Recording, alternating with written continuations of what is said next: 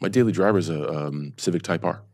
Shut up. It's got tech. It's manual. Shut it's reliable. up. The car is stable at 100. That's every day. That's what I can catch you Dude, in. it's a 2020 and it's got a third pedal. My dog. And at 145, it's stable.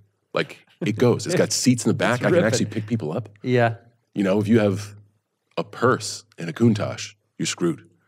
And That's why I can't have one. they're a little bit rough around the edges. The clutch is a dogfight, and it's really tough to get those things running right. Like, they're always in the shop. It's always leaking some sort of fluid somewhere. Yeah. So Same. if I actually need to drive a car on a distance that's more than like 10 miles, it's the Civic. How long did you own a Countach for? I still have it. You still got it. Still have it. You son of a bitch. Yeah. Well, it's one of those things where Can I drive it when I come to your house? Say yes. it's just a tough drive. Can I If you- drive it? Say yes.